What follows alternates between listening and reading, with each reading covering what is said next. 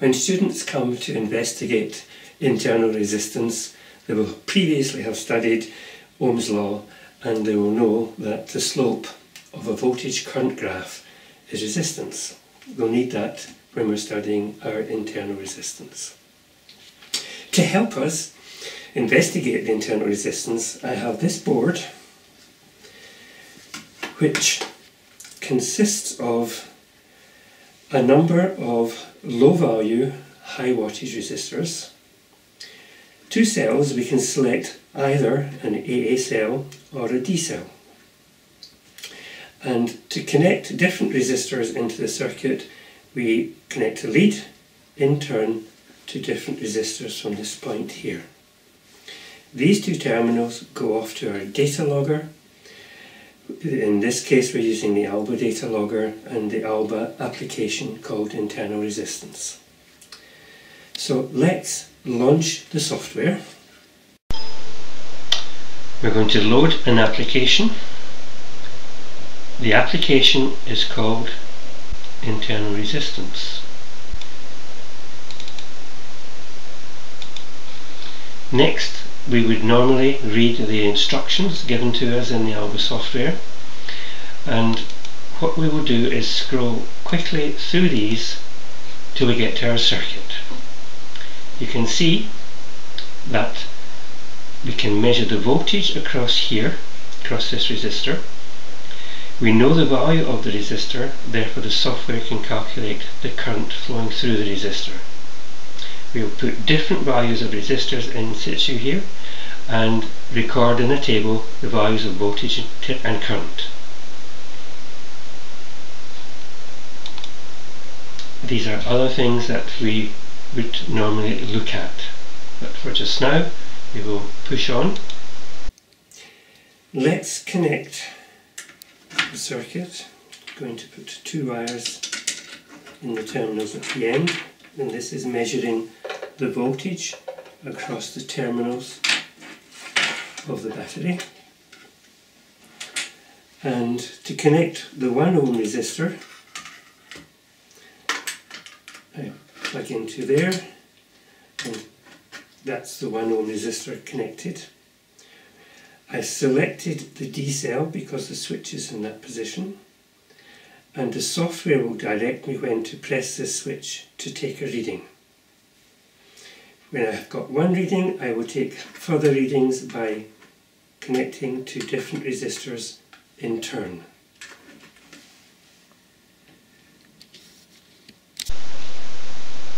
We'll say go.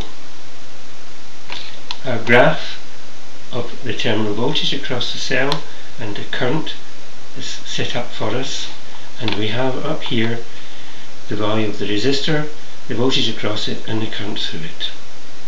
We're going to start with a 1 ohm resistor. That's OK.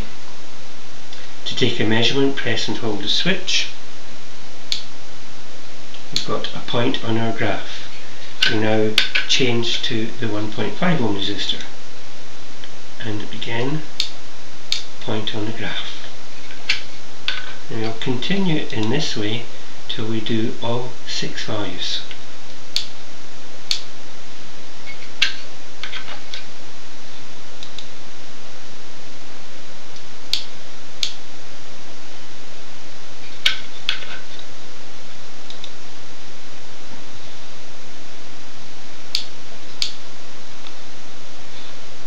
And finally,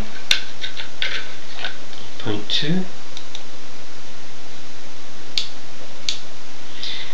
Now it strikes me that we have this one point here seems a little bit low, so let's do that point again. So come back down to the 1 ohm resistor, so that 8.2 is now 1, 0. OK, and we'll take that point again. Looks better, and we'll say cancel. This point here we would like to remove from our final plot, so we go to our table, we come along to the U's, double click, it leaves it in there but greys it out. Back to the graph, I'm going to click on the graph No, I want to sort the points first of all. So I'm going to click on the column, resistance column, go to the table, and somewhere in here we will find sort.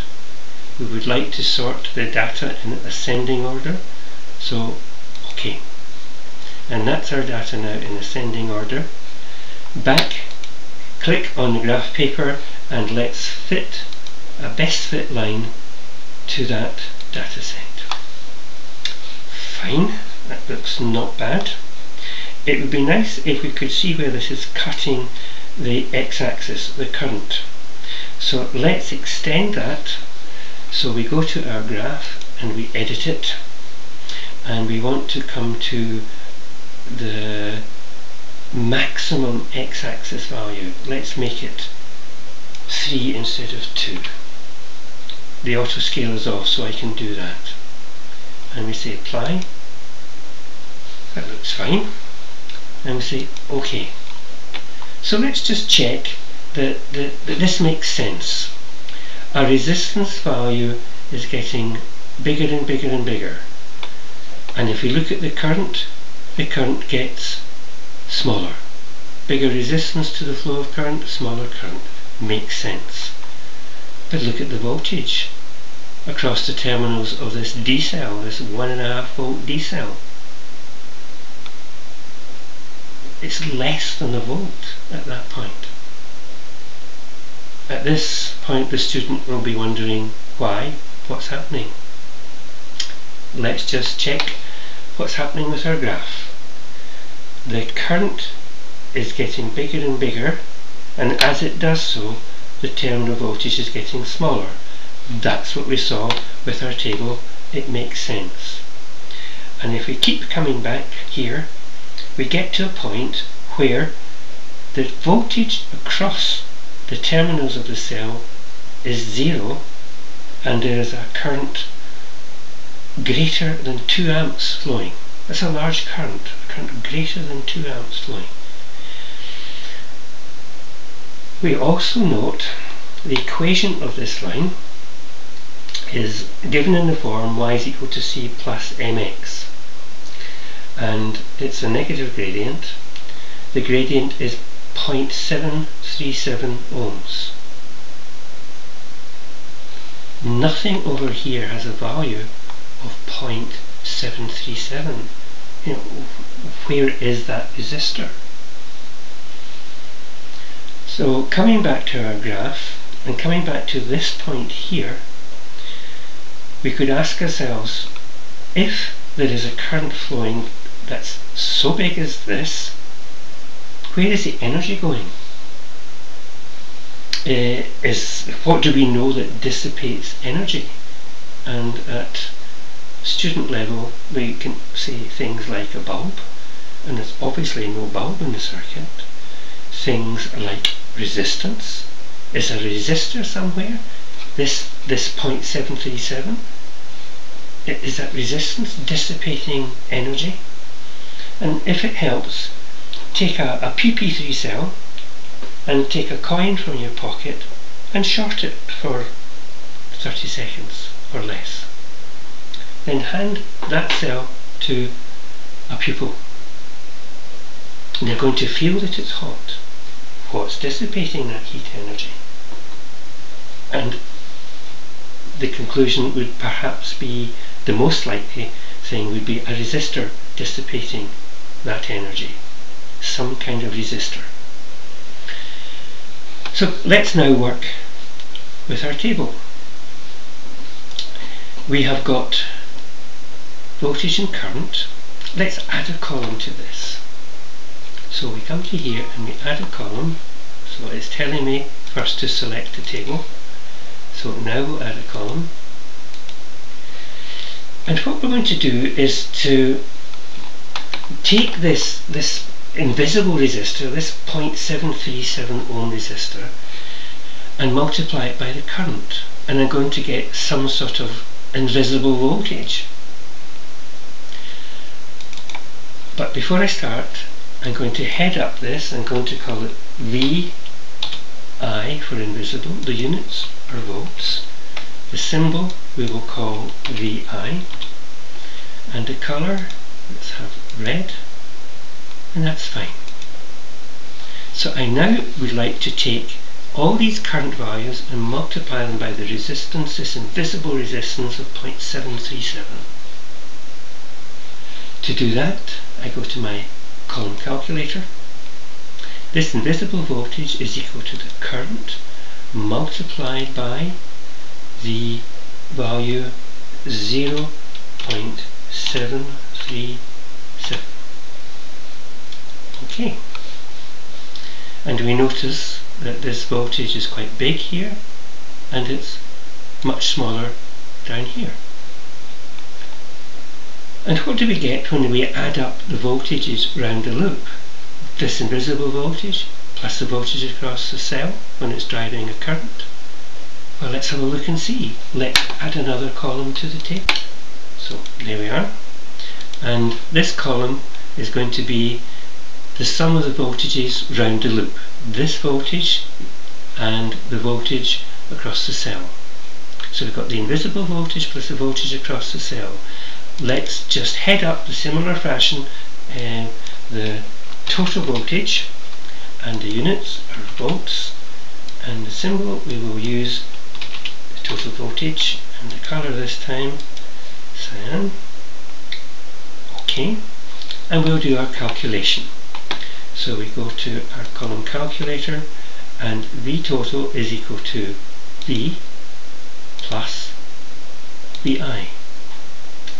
Okay. Let's round this to 1 decimal place. So the column is still selected, and I'm going to go to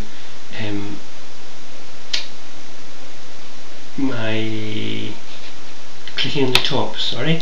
Let's click on the top, and there we can see the facility for changing the decimal places displayed. And you can see that we have 1.6, 1.7, 1.6, 1.7, 1.6, 1.6. We have not used the words internal resistance. We haven't used open circuit EMF. These can now be introduced, and the pupil will be able to relate these words to our open circuit EMF, the slope being the internal resistance. The Alba software was used to obtain these readings. If you are not a user of the Alba software and hardware, then you could gather the information using meters. There's a free version available to download of the Alba software, and the values could be put into a table, and the student could explore, just as we have done here, the terminal voltage, the internal resistance, the lost volts. Information about this program, internal resistance, is on the website www.djb.co.uk. Thank you.